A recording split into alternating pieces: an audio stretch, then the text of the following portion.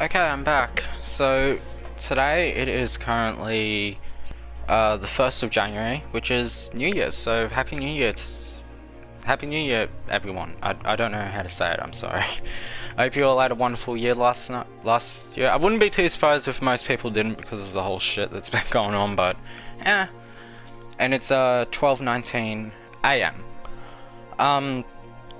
Yeah, I'm not gonna lie. I didn't actually stop. I don't know why. I tried saving and it said I couldn't save. And I wasn't even paying attention to that for some reason. So I think I need to progress through the game. I went outside for a quick cigarette. I had a coffee. So I think I can play for a bit longer. My legs aren't hurting now, so I think I can play for a bit longer. So I'm probably going to do that. So yeah, why not? So we're going to continue up ahead. Let's see what happens. Metal bars. We meet again. Meet my chains. I didn't read that last one aloud. Oh. Probably can't break the lock either. Oh.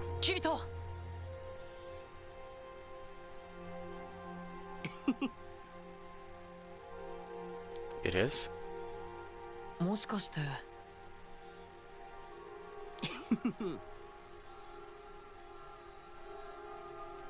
Okay.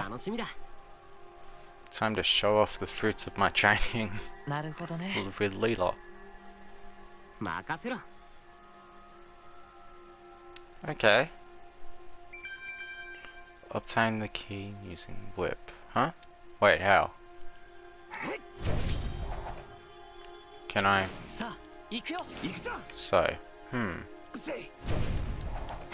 how do I obtain the keys with the... Is there a... Oh, catch? Maybe.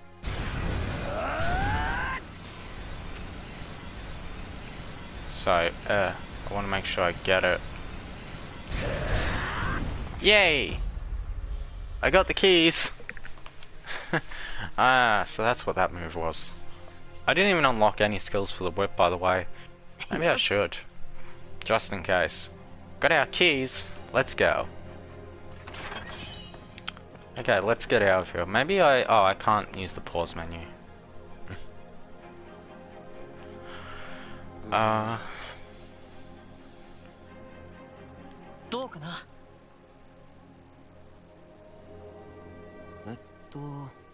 to get out of there?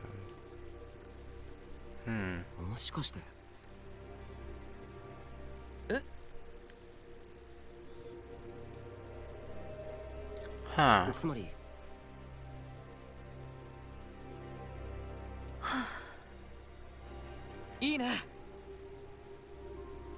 Okay, huh.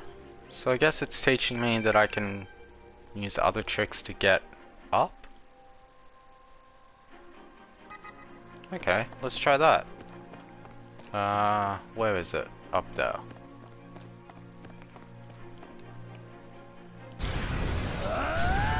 Sorry. Oh, god damn it.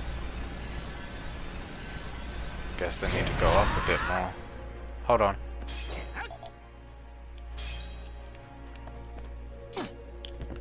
Shit. Okay, I hope this is high enough. Oh. Oh, that worked. Did it. I guess I don't have to aim. Oh, we made it up. Okay. Now what? Guess we're just going up the stairs now. Okay. Rose Garden. Floor 1. Ooh. Someone up ahead. Yeah. そんなところに立っていないで入ってきたまえ囚人君たち。さすがに我が師アリス様は軽眼であることよ。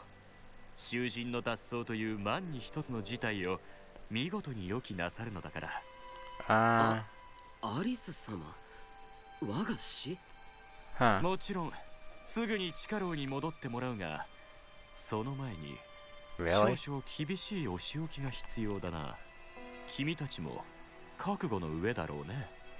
ならもちろんあんたも俺たちが無抵抗にお仕置きを受けるとは思ってないよな。威勢がいいね。まだ学院を卒業もしていないひよこだと聞いていたけど、大したものだ。そのから元気に敬意を表して君たちの天命を残り1滴まで減らす前に名乗っておこう。私は聖号騎士エルドリレシンセシス31。ほんの一月前に天界より召喚されたばかりで未だ統括地もない弱敗だが、 Damn it, I didn't read his name. I just got the synthesis 31. 俺が先に相手するから勇者は合図を待ってくれ。でもキリト、僕もう迷ってる場合じゃないんだ。あいつに勝てなきゃとてもカセドラルは登れないぞ。いや迷ってるわけじゃなくて、僕あいつの名前 Okay. 後にしよう。了解。だけど無理はするなよキリト。 Are we gonna なる fight? ほど。剣もなしにどうするのかと思っていたが、その鎖を武器にするつもりか。これなら、少しは戦いがましい戦いを期待できそうかな。ならば私も剣ではなくこちらを使うとしよう。 What? Are we gonna fight? Am I fighting this time or? それでは氷協会と近畿目録に背いた挙句、牢破りまでしたその覚悟に敬意を表して、 Oh, he's using a whip 最 too. 初から全力で相手をさせてもらうよ。 Okay. I'm still trying to figure out if I'm okay, I am fighting.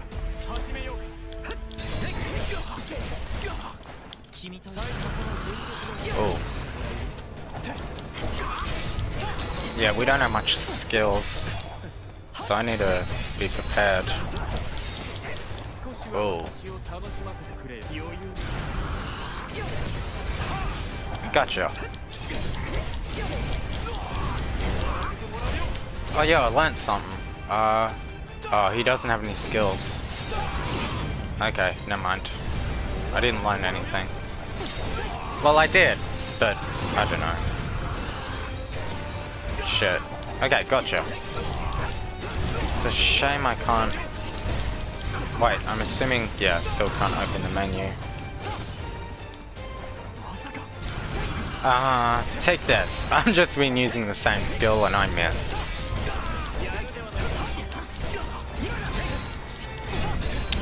Racing. Oh, yeah.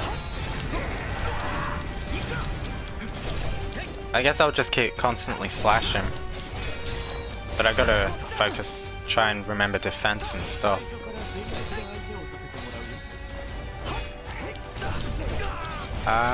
Come on, go down.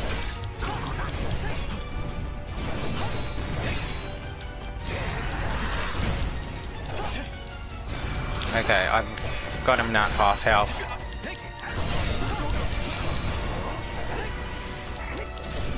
Oh wait, that's bad. I wasn't paying attention. Let's try this. Finish arts. Yeah! Oh yeah, I sort of saw this before, by the way. I should have mentioned that. I don't think I recorded it though. I think I mentioned I used the whip for a bit of starters. At one stage. Oh! Got him. I think. Huh. So what happens now that we... well, I don't know. アリス様が警戒するわけだな。型も何もない攻めだが、それゆえに私の予測を上回る。よもや記憶解放の奥義まで使うことになるとはね。Memory release. あなたこそやっぱりさすがだ。この状況で感心している場合か。僕最初からどこかで There's 聞いた some 名 before 前 and だ I と just 思って realized た。 where. Yeah. この人はね、きっと今年のノーランガルス北帝国第4帝国統一大会の優勝者エルドリエ・ウールスブルーグだよ。あ私が北帝国代表剣士。その通りです。学院の掲示板にあ。確か Yeah. に書いてありました。紫の髪の美丈夫で流霊極まる剣術で全ての試合を一本勝ちしたって。違う。私は聖号騎士エルドリエシンセシス31だ。 Really? 知らぬ。ウールスブルーグなどという名は。でもあんただって生まれた時から聖号騎士だったわけじゃないだろ。騎士に任命される前はそういう名前だったんじゃないのか。知らん。私は知らん。 Really? 私は最高司祭アドミニストレータ様の招きを受け、聖号騎士として天界よりこの地に召喚す。エルドリアについて他に知っていることはないか。何でもいいからこいつの記憶をもっと呼び覚ますんだ。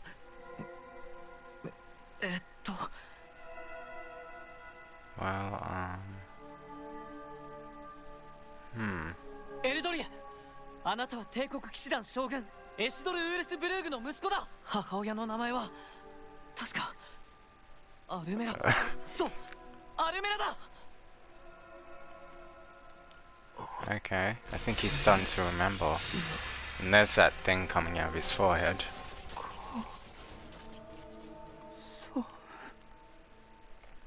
そうだ、思い出せ全部。 Oh, this isn't good. Actually, I remember something. What? Are we going to... I'm just hoping. Oh, not hoping. Yeah, thought so. 罪人よ、騎士31から離れろ。高貴ある聖号騎士堕落のいざないを試み立つ。もはや許せぬ。 Good luck with that. Ah, he has a bow. Oh yeah, someone was talking about a bow at one stage. I gotta try the bow out at one stage if I get a hold of it.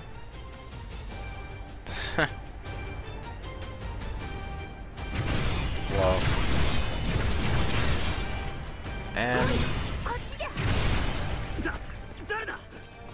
And that's 扉。キリト。 we have to go through that door.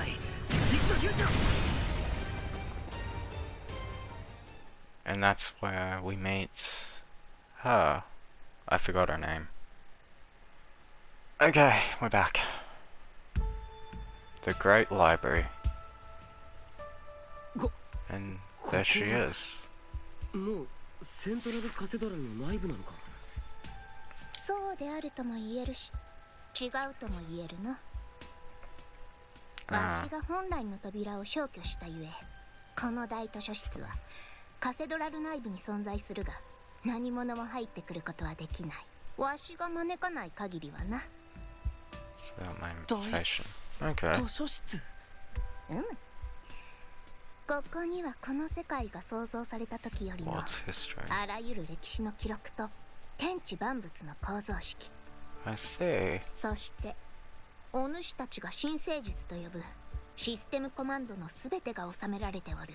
I haven't used Sacred Arts in a while. I just realized that. あんたは一体誰なんだ。わしの名はカーディナル。 Cardinal. かつては世界の調整者であり、今はこの大図書室のあらゆる歴史。四帝国の建国以来の年代記が。どうじゃな。読み解ければ初夏の方も読んでもよいぞ。少し休んで作戦を練り直そうぜ。どうやらここは安全な場所みたいだしさ。賢明じゃな。さてお主ら。 Oh. You getting the chains off? Because I realized the chains were connected to us. I just realized that. There we go, chainless. すごい。 But now we're weaponless. ありがとう。あの階段から先が歴史の回廊じゃ。ありがとうございます。それではここにある創世記は氷協会の最高司祭が口述して筆記官に書き取らせた創作物ではあるがな。残念ながら。Sorry, I just wanted to... Hold on. I just wanted to stop recording for a sec, sorry. Okay. じゃあやっぱりこの世界に神様は実在しないのか。ステイシアもソルスもテラリアも、ベクタも。オーラン。All アンダ fabrications. ーワールドの民が信じている神話は教会が支配権を確立するために作り広めたものに過ぎん。神たちの名は緊急措置用の最高権限アカウントとして登録はされているが、外の人間がそれでログインしたことは一度もないよ。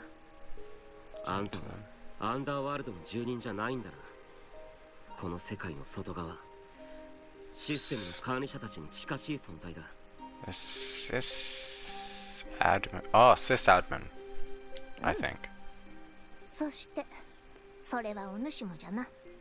無登録民キリトよ。ああ、そうだ。アンダーワールドを作った者たちの名はラース、 RATH Company called そう Wrath. だ。いかにも。 Yeah, oh, I don't know if I should say this. In the anime, Kyoto was working with, he was working on something, I think it was a company called Wrath, and it was with that, I forgot that guy's name. It's been a while, I'm sorry. And, he actually did spend time in here, in the anime anyway, and I believe I haven't read the light novels, so I can't say for sure, I'm sorry. But I imagine yes.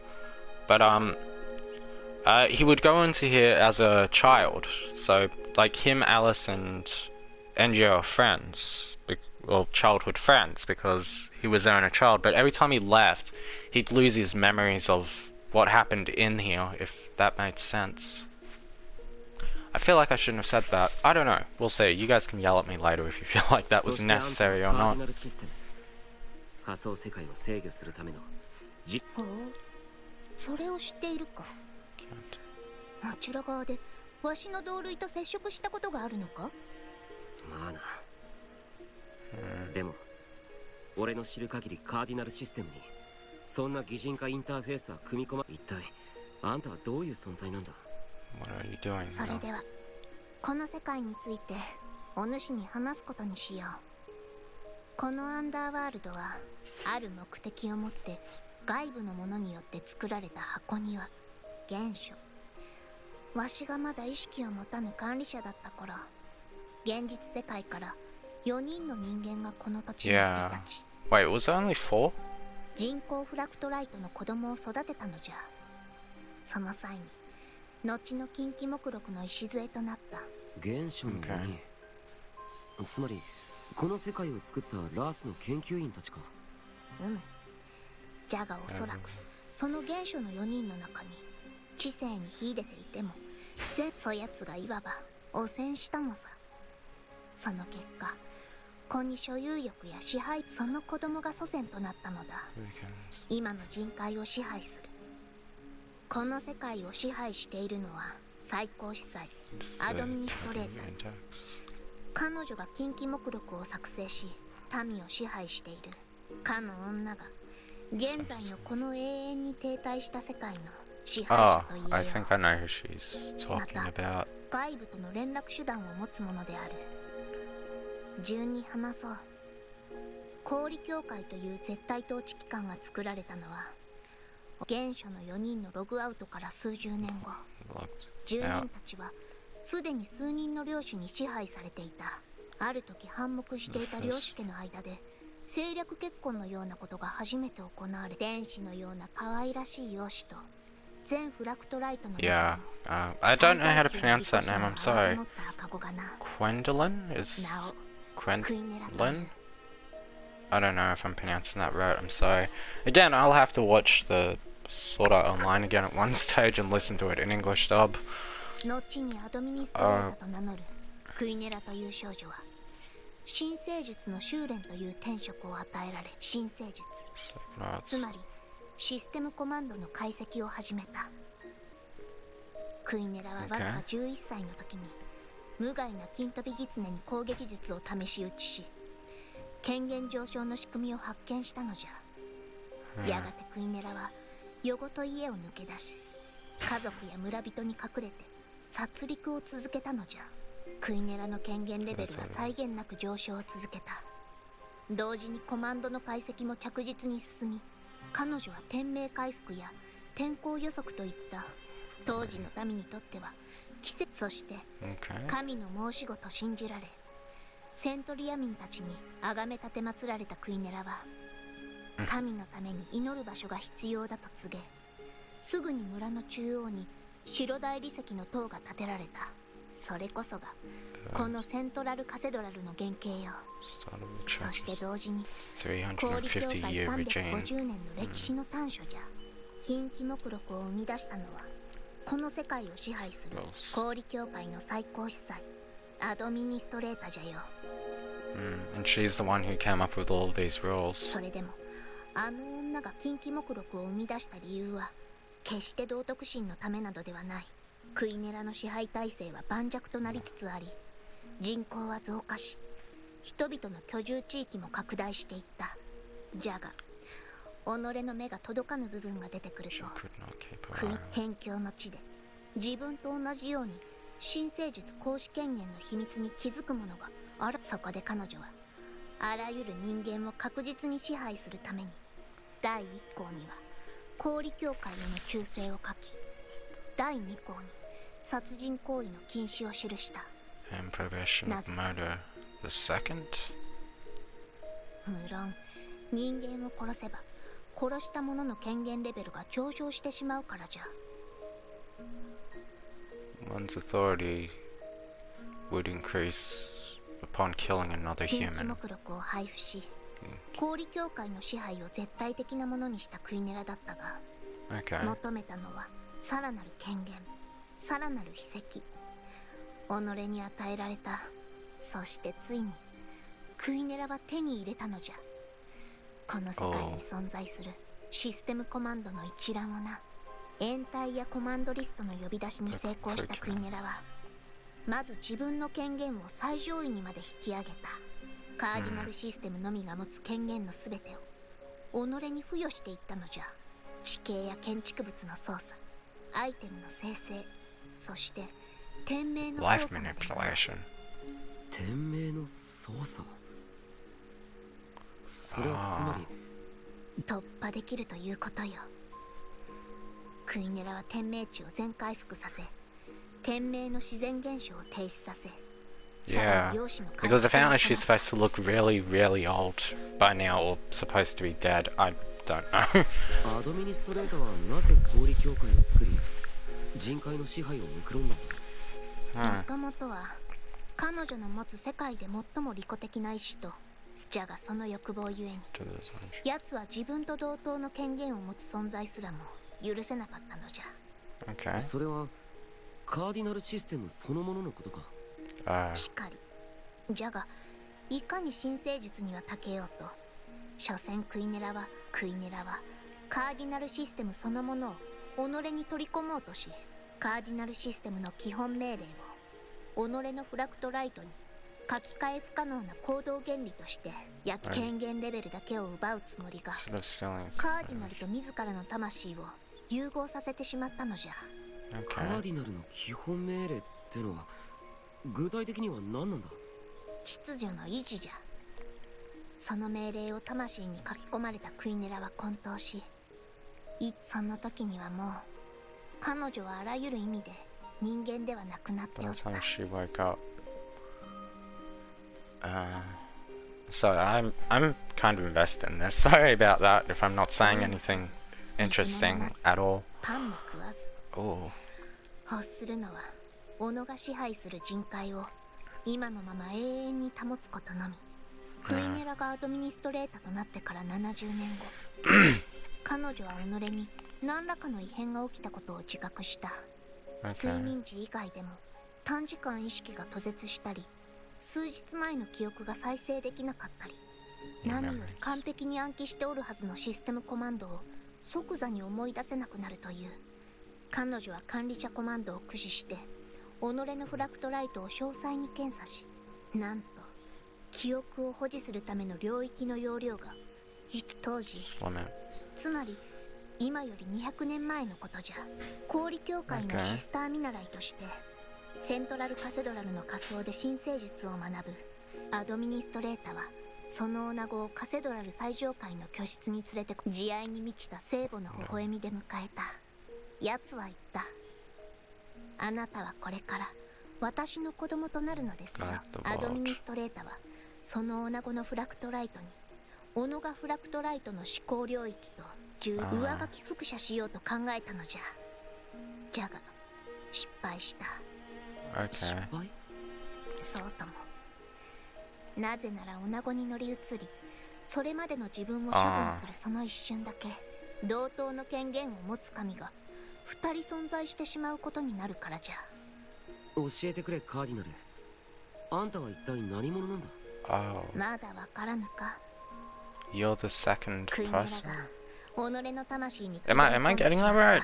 I don't 基本 know. 行動原理は一つではなかったのじゃ。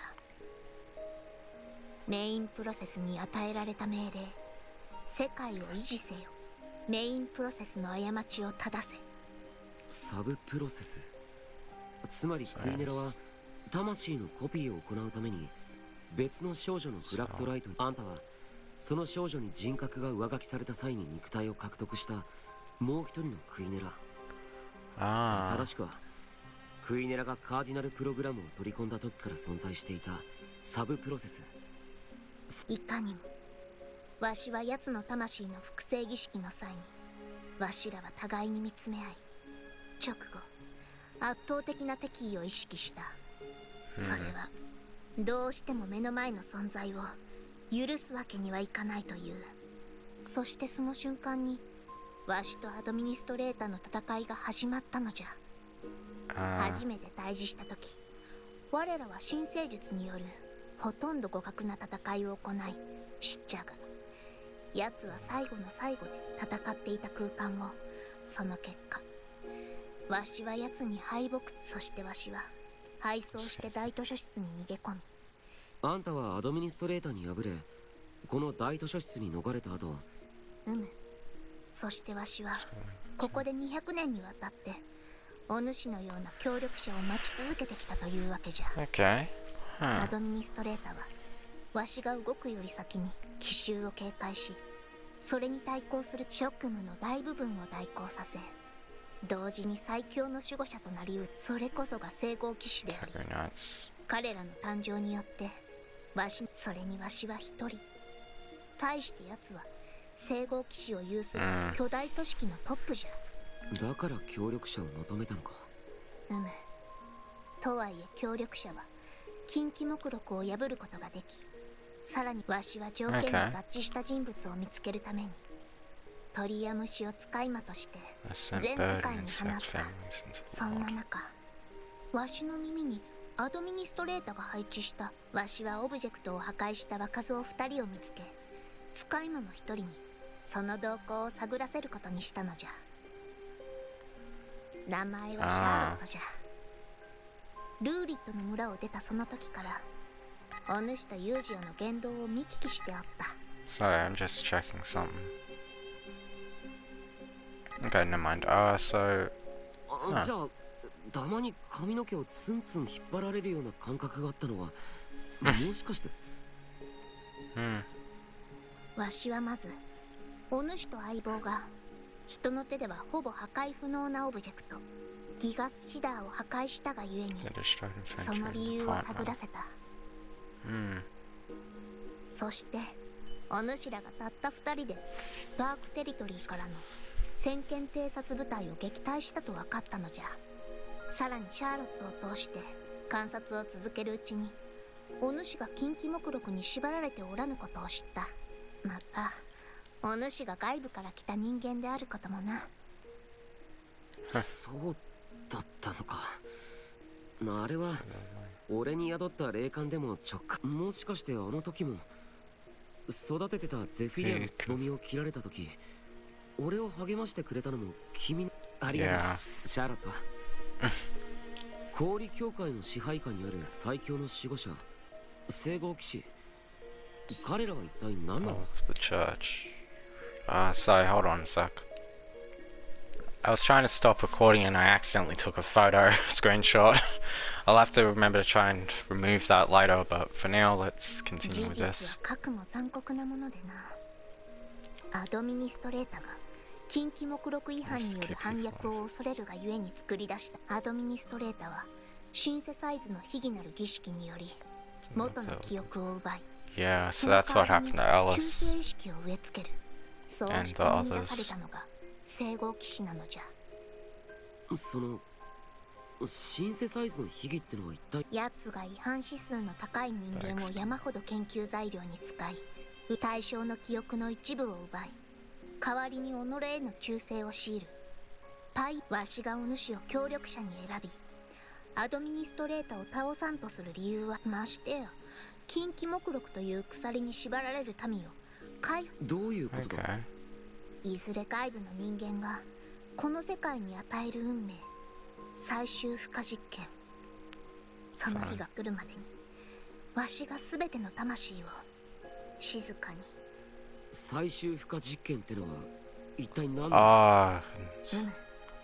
まず前提としてこの世界を作ったラスは人工フラクトライトたちの幸福な営みなど望んで、むしろその逆、民たちを巨大な万力でゆっくりどのように抗うのか観察するためにのみこの世界は存在する。一体何が起こるんだ？人海という卵を挟み込む万力がついに殻を割るのじゃ。闇の世界の住人たちは人間と同じフラクトライトに殺戮と強奪の行動原理を付与された存在じゃ。Yeah, I think I remember that. Apparently apparently this world is going to be destroyed, and that was one of the reasons you had to stop Gwendolyn? I don't know.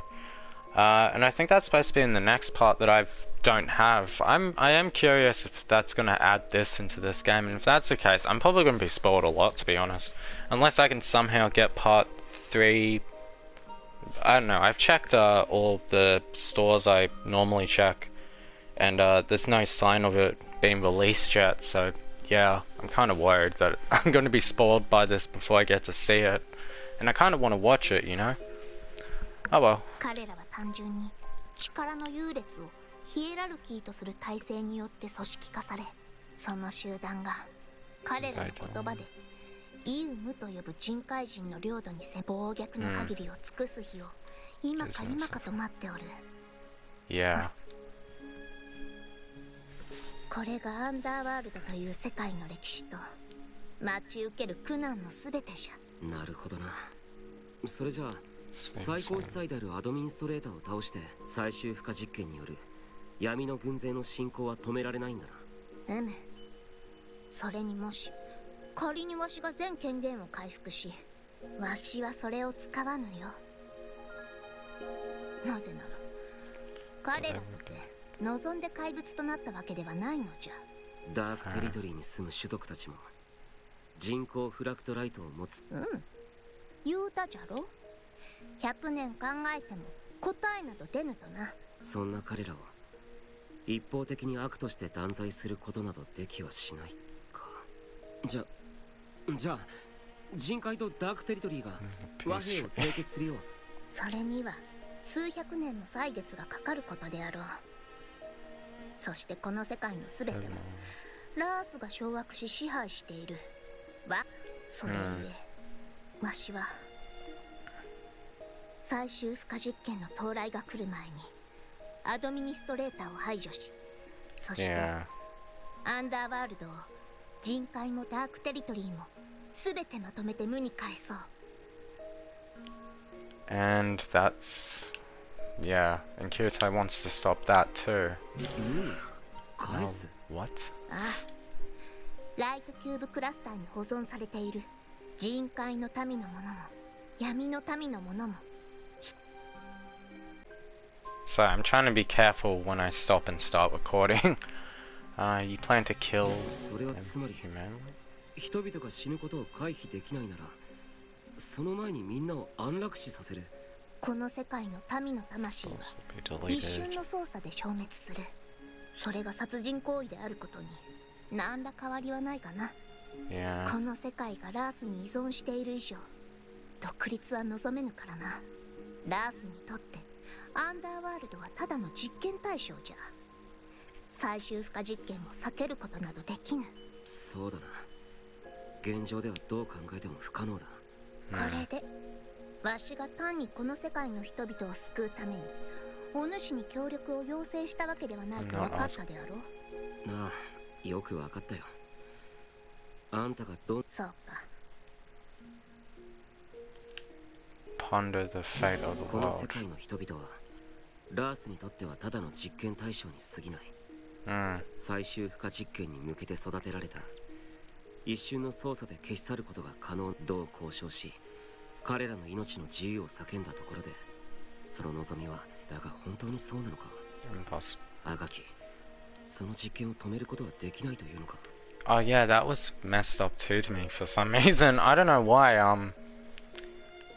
Like, yeah, Wrath never really gave a shit about anyone in this world.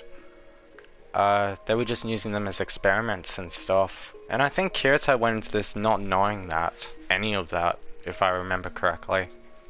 お主がわしに協力し、わしが全権限を取り戻すことができたのならば限定的ではあるが、お主の望みを叶えよう。助けたいと願う者の名を指定すれば、その者たちのフラクトライトは消去せず、あとはお主が外部世界に脱出した後に彼らの魂が残ったライトキューブを確保すればよい。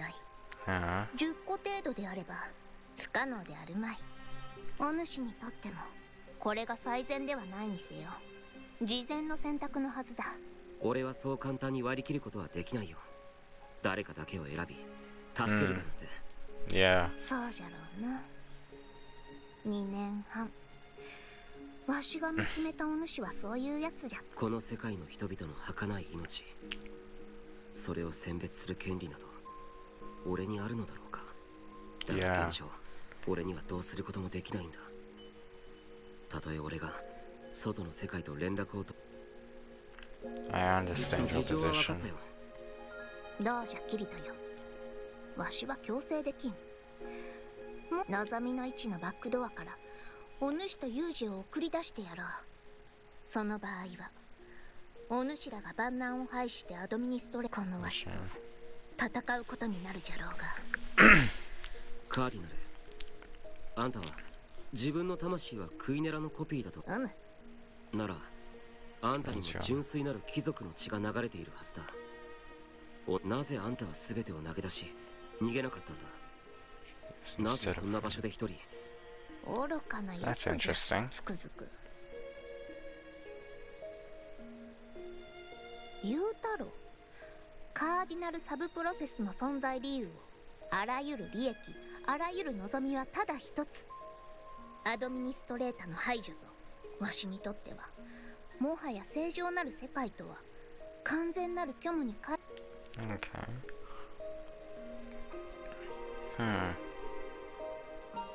ゆえにわしは。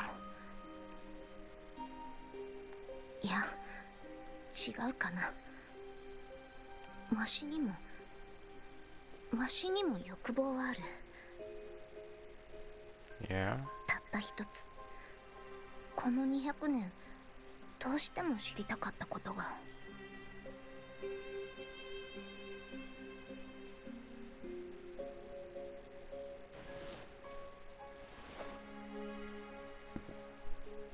おい、キリト、お主も立て。は？ Oh, I know what's going on.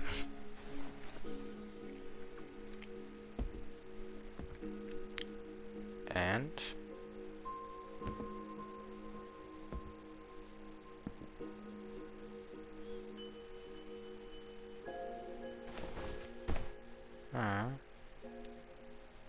そうか、これがこれが人間であるということか。 my god. I'm tearing up again. Shit. I don't know. I get so sentimental about this series. I'm sorry. Oh my god. 食われた。私の200年は間違いじゃなかった。I will admit they know how to make me cry. No doubt about it. 私は満足。報われた。十分に。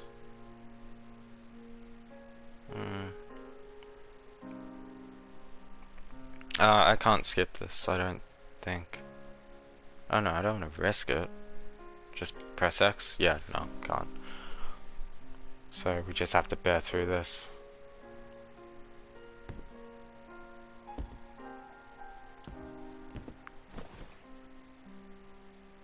Yeah, that happened in the anime too, by the way.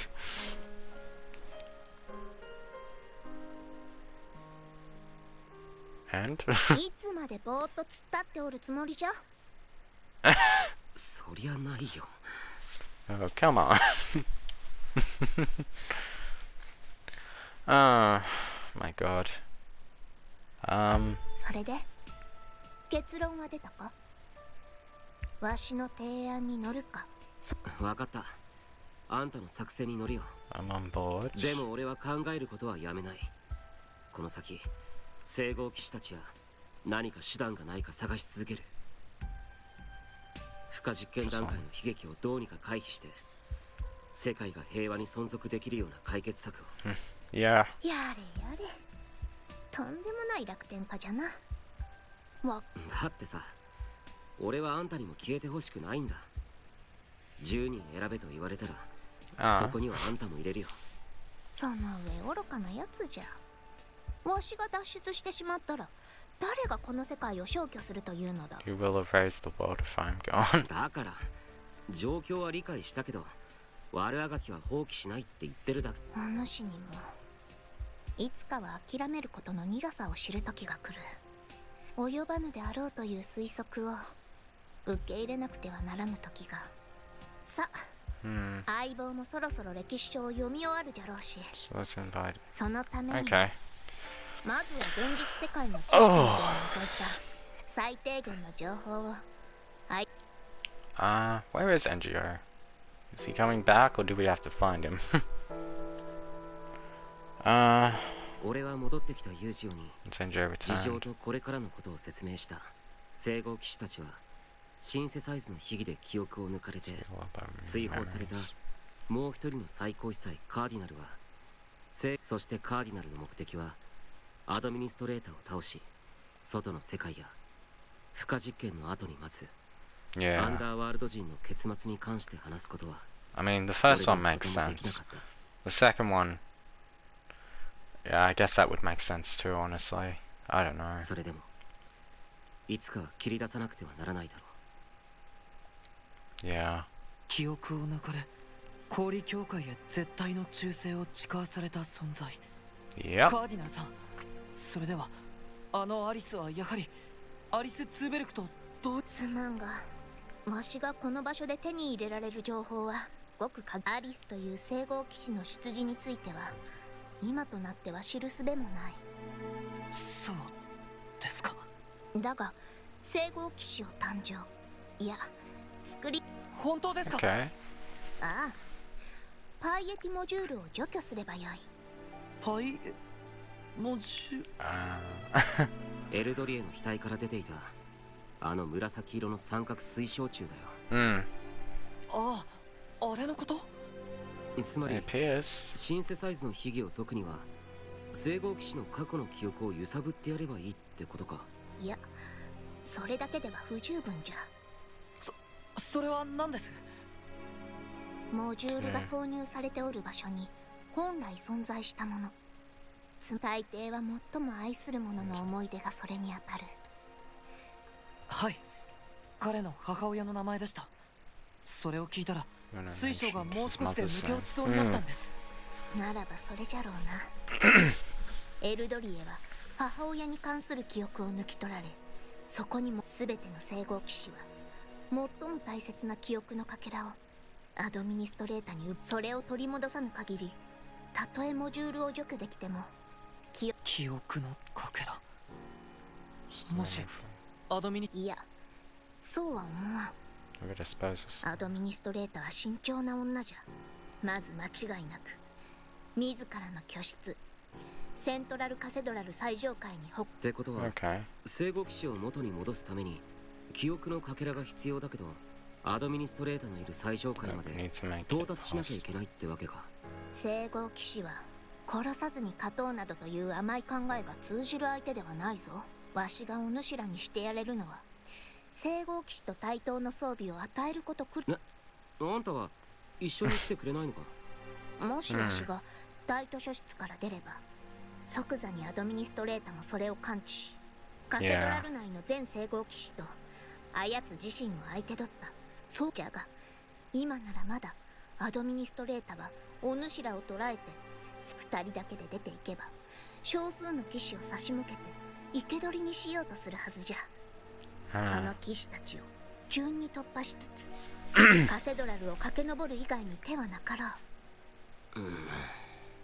う。もし聖号騎士アリスがそなたらの前に立ちはだかったならば、これは探検？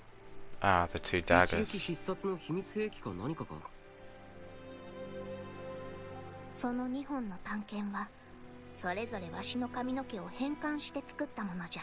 世界最高の権限の持ち主であるわしの体が素材とはいえ、しかしそれに刺されたものは大図書室にいるわしとの間に切断不可能の経路が接続される。 An unbreakable link with つ you. まりわしの用いるあらゆる神聖術が必中となるわけじゃ。聖号騎士アリスと遭遇したら体のどこでも構わんからそれをさせ、その瞬間わしの術でアリスを深い眠りに導こう。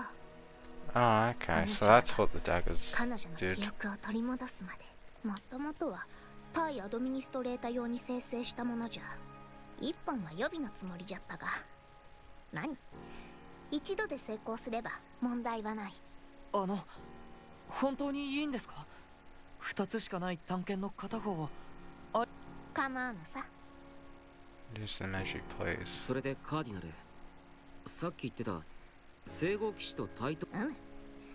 お主らの愛犬を取り返してくれるんですか？僕の青バラの剣とキリトの黒い So や I'm つ still を。calling it the black one, お huh? そらくそなたらの剣はカセドラルの武具保管庫に収納されておるはずじゃ。付近にバックドアを作るから武具庫に入り、剣や他に必要な装備など。わかった。とりあえずこれで行動の指針は。残念じゃがもう一つせねばならんことがある。お主らの剣は確かに強力じゃが、それだけでは聖号騎士たちには勝てん。なぜなら連中には武器の性能を数倍に増幅する恐る。もしかして武装完全支配術です。そうじゃ。 Hmm. 人気級の武器は対象となったオブジェクトの性質を色濃く受け継いでおる。 Sorry, give me a sec. Okay, sorry about that. 完全支配術は言うなれば Shall I always 武 simply 器の記憶を全開放することで本来ありえない超攻撃力を実現するも。ついてこい。 come with me? 少し休み、その後に術式をOkay. Hmm. カーディナルさん、本当にできるんでしょうか？剣の実物がないのに解き放たれた姿を思い描くなんて。ないから良いのじゃ。実物を目の前にすれば想像がそこで止まってしまう。剣に秘められた記憶に触 You れ need eyes. 寄り添い解き放つにはお主らの手も心の目があればそれで足りる。 So I'm having a drink while I'm reading this. Sorry about that. よし、Mm. それではまず卓上にそなたらの愛犬が横たわる様を強く思い描くのじゃ。わかった。 Okay. やってみます。黒いやつ。 The black one. 考えてみれば今に至るまでそんないい加減な仮な加盟付き合いはまだ3ヶ月にも満たない。スカを握りソードスキルを繰り出す時の一体感。深くもっと深く潜るのじゃ。剣の記憶。ギガスシダーの周囲は深い森。だが俺、孤独、荒涼たる寂しさ。枝をもっと伸ばそうと根から知力を。しかし、ああ、なんということか。俺が枝を伸ばそうと知力と揚力を吸い込むせいで近くの木たちが枯れてしまうのだ。いつの間にか俺は森の木々たちの何十倍も大きくなり、最初の何十倍も広くなってしまった。孤独の深さもまた。I gotta stop drinking. I'm burping a lot. Sorry about that. よし、そこまで。お主たちが導いた剣の記憶。まずはキリト、お主の剣からじゃ。Okay. この紙に書かれているのが武装完全支配術の術式。あれ、この術式、結びの句がエンハンスアーマメントになってるよな。Enhance enchantments。なんじゃ、不満か？いや、そうじゃなくてさ、確かエルドリエと戦った時、あいつが使った完全支配術は違ったような。リリースリコレクションだったかな。彼がそう唱えたら無知は本物の蛇になったんだ。あ、そうそう。カーディナル、俺たちの完全支配術にはいらないのか？よいか。武装完全支配術には2つの段階がある。強化とは武器の記憶を部分的に呼び覚まし、そして解放とは言葉通り武器の記憶をすべて。エルドリアの総輪弁の場合は強化すると無知の射程を伸ばしたり分裂させたりできて、解放すると無知が蛇に変身して自動的に敵を攻撃するわけか。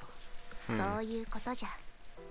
しかし先に言っておくが、なんでですか？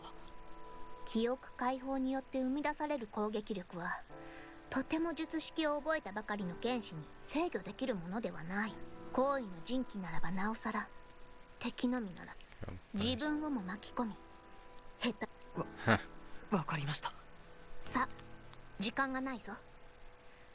カセドラル3階の武器庫に通じる扉からユージよ、そしてキリトよ。I'm sorry if I'm still not saying anything. I know it's probably boring just reading this and hearing what they're saying and not hearing what I have to say. Sorry. あるいは第三の道を見出すか。わしはもはや告げるべきすべてを告げ。ありがとうございます、カーディナルさん。きっとカセドラアリスを元に戻してみせます。では、行くのじゃ。Okay. Obtained Cardinal Stagger. Okay, we're back. So we're in the armory. 誰もいないね。Isn't that a good thing? 武具庫なんだから衛兵がいるだろうと思ったけど、そもそも氷協会に盗みに入る人間なんかいないよな。でも僕らの侵入はもうバレてるんだよね。なのに実際余裕なんだろ。俺たちごときを探し回るまでもないってな。つまり次に聖号騎士と出くわすときはよっぽどの大人数か。せいぜいこの猶予時間を有効利用しようぜ。システムコール、ジェネレートルミナスエレメント。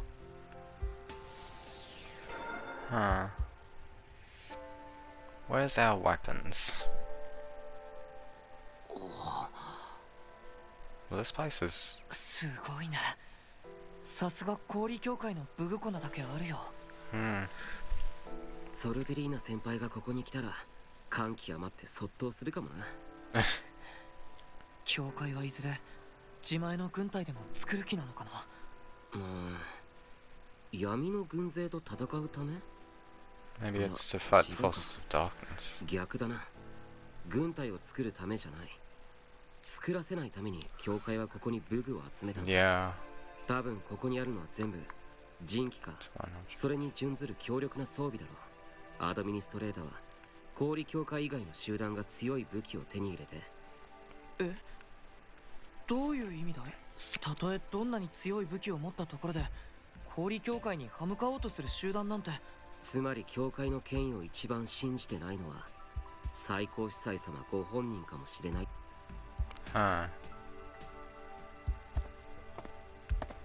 もっと見つけたぞ。Yay! We found our swords, right? いつまでも感動してないでさっさと吊るせよ。うん。Okay. ここは防具置き場かな。どうするキリト。これだけあれば僕らの体に合うのも見つかるし。いや、俺たち鎧なんて着たことないだろ。慣れないことはしない方がいいよ。エルドリエとの戦いなんかでこの服もそろそろ限界だろ。確かにこのままじゃ。Yeah, I thought they changed their clothes. I wasn't 100% sure on that one. よし。さっさと着替えちゃおうぜ。So what clothes will we have on now? I can't seem to remember the... Ah, they look different. 聖号騎士の攻撃を多少は止めてくれるといいけどな。そりゃ期待しすぎってもんだよ。さてと、そろそろ。なあ、行こう。Okay. Will I be able to take a break eventually? Oh no, I've been sitting here for a while and my legs are starting to hurt again. さてと。New clothes, let's get a new one. そうだ。Okay. Are we... Okay, cool. Now, if only I could find a save point. Oh, wait. There's one. Oh my god. Can I save this time? Yes! Okay, cool. So I'm probably going to stop here for today, actually, now. Well, it's New Year's. So I probably won't stop for today. And is this the... Enhance... Wait, what's this? Huh. So my sword is still named the black one. So these are my... Oh no, I was just looking around. Finish arts. What was I looking for? I have no idea. Oh, I would like to know where we are. Oh, I forgot to sell all of these wooden swords. I made a lot of wooden swords and never sold them. Oh my god. Yeah, no, it's... Oh, unless I go to world map. And according to here, we're at... Wait, where are we? Zoom in. So are we in the south, or... Huh, guess it's not marking this place. That kind of sucks. Okay, so I'm gonna stop for now. I've been playing for a while, and yeah. But I'll continue this later. I'm gonna just start adding these... Oh, it's a bit... What's the time now? It's, currently... It's really early in the morning still. It's 1:19. Sorry, did something... Oh, okay, never mind. I thought someone... Yeah. Okay, so I'm gonna stop for now. I'll try to make a video and I'll try to upload them. I don't know if I'll be able to upload them now, this instant, or... Well, obviously I won't be able to upload them now, this instant, but... I'll try to get them up as quickly as possible. They'll probably come up... Well, at least one of them will definitely come up by today. I think I'll probably end up making one or two. I don't know, we'll see. Anyway, I will see you guys soon.